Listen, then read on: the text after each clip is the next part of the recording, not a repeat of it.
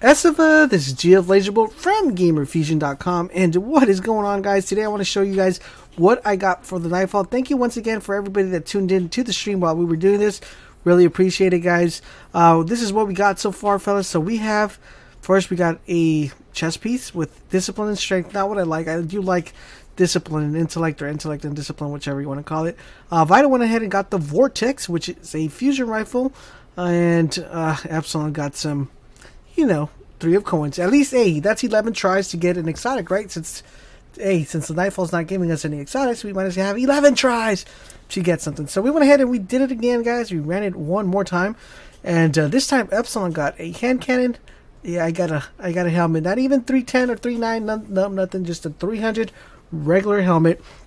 And we also got, Vito got some gauntlet pieces for his Titan. So far, guys, very, very sad week for me because no exotics. Even though if I already have the exotics, I still feel good, you know, when I get them. And even if I have to dismantle them, it still feels good, like, yeah, I got an exotic.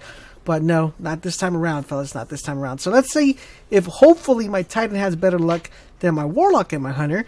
And we went ahead and ran it once again with Haha RE. And we went ahead and got a hand cannon, 304.